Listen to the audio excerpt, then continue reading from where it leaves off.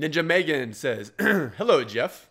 I love what you are doing for the CPA exam community, and I love being a member of the dojo. I'm working my way through some of the CPA review material, and I really want to understand some of the overall pictures of these topics. I would love to see something with all of the definitions for all of these acronyms in one place with an explanation of what these bodies do or issue and what takes precedent. For instance, COSO, SAS, GASB, FASB, PCAOB, GAS, etc.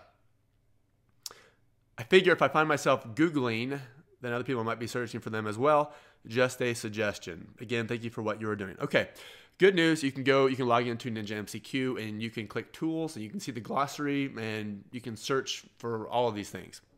But here's the bigger question. Should you? And the answer is probably no. So GASB, you know that GASB, or you can probably ascertain that GASB is governmental accounting. What else do you need to know about it for CPA exam purposes? COSO, you need to know what the material is about COSO, but do you need to know exactly what they are and started by the Treadway Commission and all that stuff? Probably not. And so don't get distracted searching out terms. Just get to the concept as quickly as possible. Get to the multiple choice. Take notes. Rewrite your notes.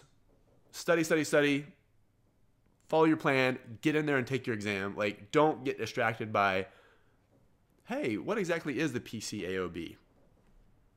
Okay? Just generally know what it is and move on. And that's, after you pass the exam, you can study all this stuff. You can read every FASB pronouncement. But for now, your goal is to pass the CPA exam and move on with your life. And then later on when you have a life, if you want to go back and study the PCAOB, you can.